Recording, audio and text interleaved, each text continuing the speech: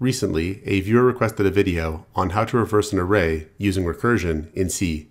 So in this video, we're going to learn how to reverse an array in C using a recursive function. So the first thing we'll do is declare and initialize an int array with 8 elements, the numbers from 1 to 8. We'll also declare and initialize an int variable length to the length of the array, which in this case is 8. Now, if we want to reverse the elements in this array, what we could do is swap the corresponding elements at either side of the array. So in other words, we could swap the first element with the last element. We would then have 8 here and 1 here. We could then swap the second element with the second last element.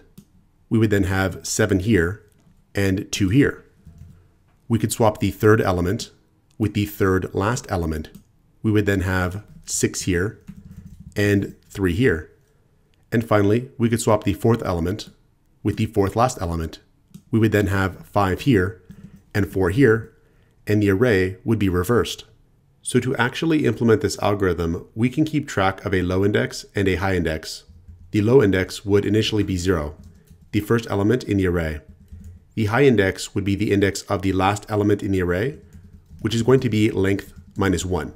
In this case, 8 minus 1 would give us 7. So the indexes of the elements in this array look like this: 0, 1, 2, 3, 4, 5, 6, and 7. So during the first step of the algorithm, we would swap this element here at the index 7 with this element here at the index 0, and we would have 1 here and 8 here. Then for the next step of the algorithm, we would increment low by 1 and decrement high by 1. So low would then be 1, and high would then be 6. Now during the next step of the algorithm, we would swap the elements at these indexes. We would swap 7 here with 2 here. We would then have 7 here and 2 here. Now again, for the next step of the algorithm, we would increment low by 1, and low would now be 2. We would again decrement high by 1, and high would now be 5. We would swap the elements at the indexes 2 and 5. So we would swap 6 here with 3 here. 3 would go here, and 6 would go here. And again, for the next step of the algorithm, we would increment low by 1 and decrement high by 1. And now we would swap the elements at the indexes 3 and 4. So we would swap 5 with 4 here, and 4 would go here, and 5 would go here. And then for the next step of the algorithm, when we increment low by 1, we'll get a low of 4, and when we decrement high by 1, we'll get a high of 3. Because low is no longer less than high, at this point, we would know that we've reached the middle of the array, and we can now stop performing the swaps because the array will have been reversed.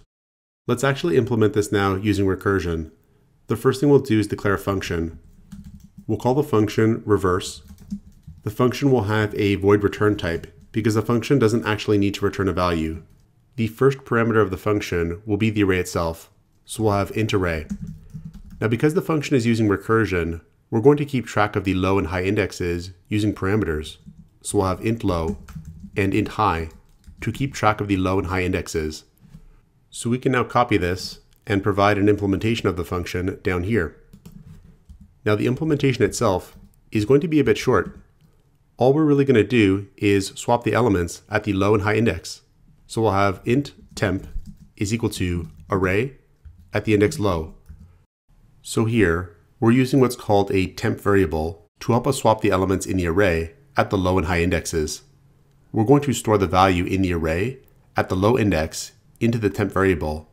So that way, we can overwrite the value in the array at the low index with the value in the array at the high index. Because we've stored the old value at the low index into the temp variable, we haven't lost that value, and we can set the element in the array at the high index to the value in the temp variable to complete the swap. So next, we'll overwrite the value in the array at the index low with the value in the array at the index high.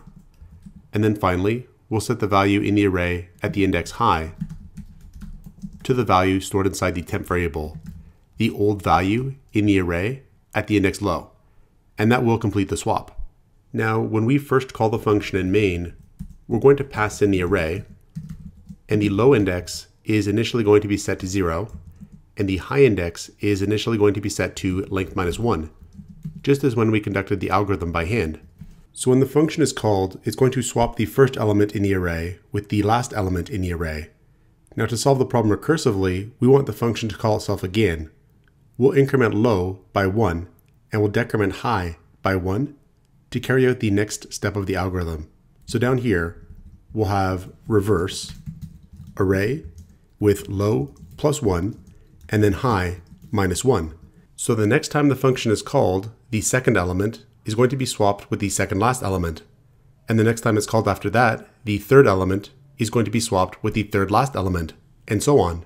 And we want the algorithm to continue like this so long as the low index is less than the high index, because that tells us that we haven't yet reached the middle of the array.